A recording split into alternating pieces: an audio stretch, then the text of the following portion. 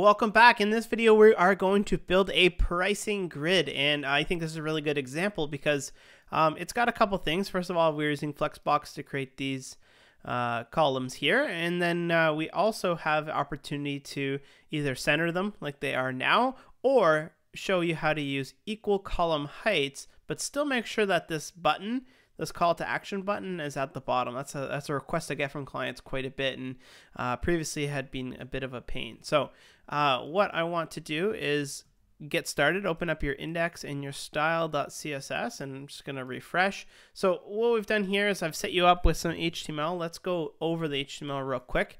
I've got this pricing grid, and this is going to be our flex container.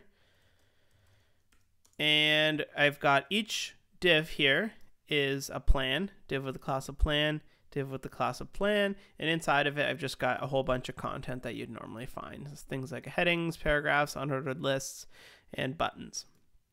So that's that. Let's jump on over to our style.css, and again, this is just base styling. We want to scroll right down to the bottom and actually start with our Flexbox stuff. So my pricing grid, I've made it 750. And I've centered it. I'm just going to put a border on that just to show you where it is.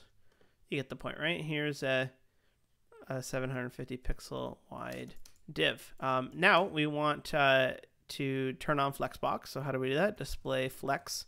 That will make it our flex container. Okay, and let's see what we got here. All right, cool. So right away, we have enough content that what it's doing is it's distributing the items, and because this dog one here is the most content, it's giving it the most space. However, it's not exactly what we want. We want them to be equal width, so we need to go ahead and select each item. And if we look here, pricing grid is our flex container. Each dot plan is going to be our flex item. So dot plan, and we will say flex 1, and that will just individually split it up. Okay, that's good. Just going to give some styling to this one right here. Say background, GPA 255, 255, 255, 0.2. Cool. I'm going to go ahead and put some margin on this, maybe like 20px. And in a previous video, I said, like, yeah, you have to sort of pay attention to your margin because you're still doing the box model. But just like regular HTML, or regular CSS, sorry, when you apply margin to an item that doesn't have an explicit width on it, it's just going to eat into everything we had there. So I'm going to give some padding to it. Border radius of 4px. Text line center. Okay, so that should, all right, that's looking pretty good.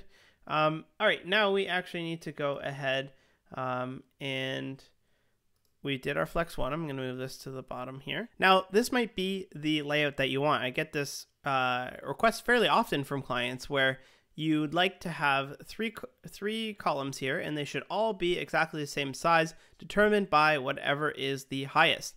And then usually what also comes along with that is, oh, can you just put the buttons all at the bottom? Because I know that the text is sometimes shorter or longer, but I would like the call to action buttons to always be all along the bottom. So how do we do that?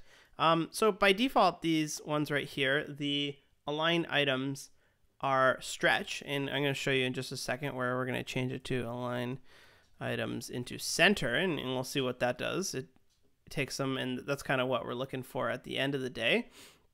However, if we don't want that, the default is stretch. And when we have that on, it stretches them as high as the tallest one is, which is pretty great. However, how do we get these buttons to then go to the bottom? I know that we have the ability to overwrite a single item and say align self flex end. So how do we do that? Let's go ahead and select our, like, let's say dot plan. What do we got on that? CTA, there's a class. So dot CTA. And let's say align self flex end, and that should stick it right to the bottom. So I'll give it a refresh, and it doesn't do anything, and that's because align self flex end, that is a Flexbox property that is applied to a flex item. Now, what is our flex item in this case? Well, flex item is the plan, and the flex container is a pricing grid. So anything inside of this flex item, it's really nothing for us. So we actually need to go one step further and also make this plan display flex as well. So remember in the last video we talked about nesting Flexbox. This is another situation where you would do that. So say display flex. And oh my goodness, what happened? Well, since we displayed flex, it's going to try and make it into rows. So what we need to go ahead here and do is say flex wrap. So they will wrap onto the additional lines. And that fixes some of it, but still we've got all kinds of issues here where maybe this, like see this paragraph right here, it can technically fit right beside the H3 of fish. So really not what we want just yet. So we need to go ahead and select all of the new flex items. So if this plan now is a flex container as well, this H2, this paragraph, this unordered list, this paragraph, and this link, those are all flex items. So we need to select them. So now plan angle bracket star, that means all direct descendants of the plan, which selects all of your flex items. And you can say flex 1, see what that gives us. It's broken again. You can see why this Flexbox stuff is so frustrating. Every time you try to add something, it just gets worse and worse. But again, it's because there's no width on those. So we can say flex basis 100%, and everything is fixed for us. We can actually do a little bit of a shorthand there, 100%.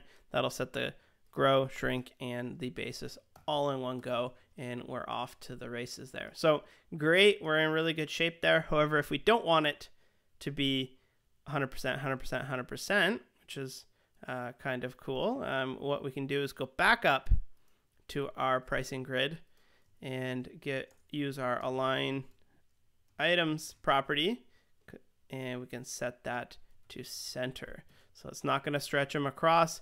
It's going to figure out how high is this pricing grid. Let's put a border on that so we can see where it is. To see this red border, I'll bump that up a little bit.